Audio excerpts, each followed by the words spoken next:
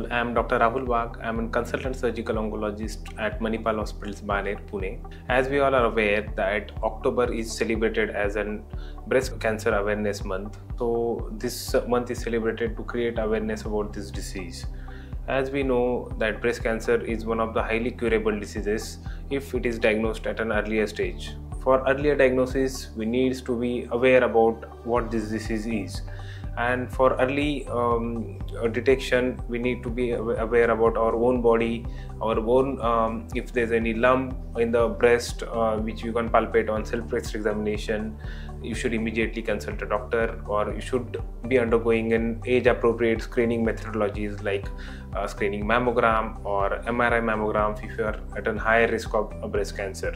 There are three main modalities which are used for the treatment of this cancer. Surgery is the most important one, which is usually performed as the first treatment of choice, where we remove the breast cancer along with the surrounding draining lymph nodes if the spread of the disease happened to these nodes. With the recent advances in the surgical techniques, we can there's a more and more emphasis is put on the preservation of breast rather than its complete removal.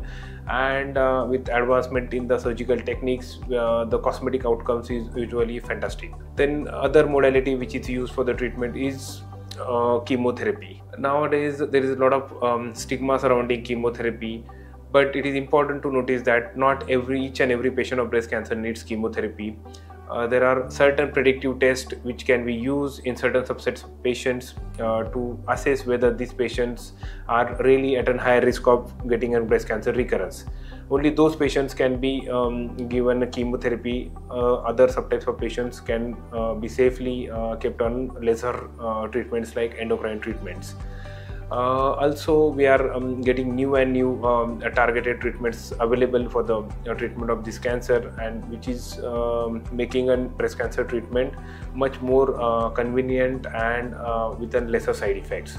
Also, there are various advances which are happening in the radiotherapy techniques, and now within new radiotherapy protocols, the radiation treatment to the breast can be reduced to as low as 5 days.